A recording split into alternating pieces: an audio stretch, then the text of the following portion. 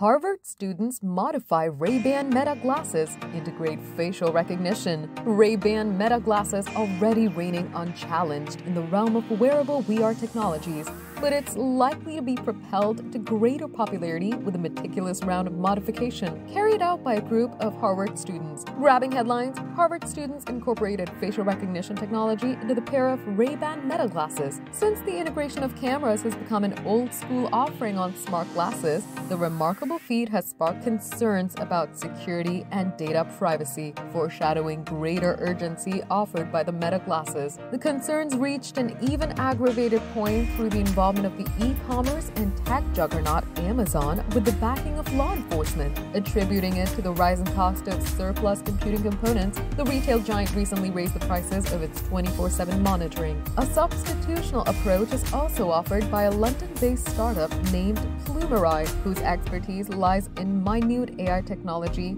to bring tasks like people detection and familiar face recognition on device, suppressing the need to transfer data to remote servers. Tony Fadell, the iPod creator and an early investor in Plumerai, was quoted as saying, "We'd have to worry so much just about the storage cost and the data transmission costs. We're taking full frames. It's a ton of stuff that we're recording, but not recording on camera. I felt the weight of this all the time." Plumerai CEO Roland Nusseldar was of the view that the startup has the potential to take away the biggest target audience of the smart camera market with its highly efficient, low-cost AI solution.